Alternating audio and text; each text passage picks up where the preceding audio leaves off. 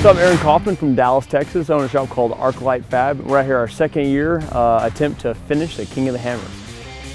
King of the Hammers definitely poses a lot of challenges. One big thing for the driver is mentally going from how your driving style and the tools you use for going fast in the loose or in the rough. That can be a little stressful emotionally and mentally, and so you just really have to work through that in your own head and stay calm.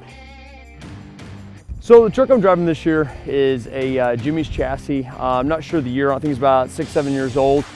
It's actually completed this race and wasn't on time, but it has completed it. It's been taken to China, it's run some short course stuff. A handful of drivers out here have driven it. And so I'm borrowing kind of the village bicycle. And so I've had it only a month. We've managed to throw together a quick prep on it, try and get it back up to race carness. And I think we're pretty close, which should match my lack of experience.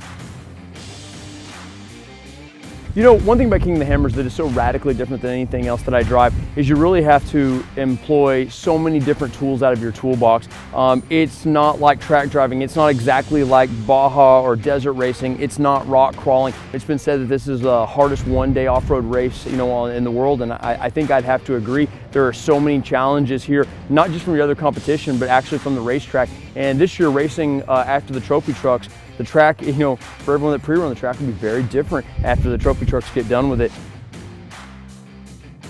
This is just challenging on a whole different level. Not to mention Johnson Valley brings a different level of stress. You know, the hotel's not down the street. We don't have concrete paddock here. Everything is difficult.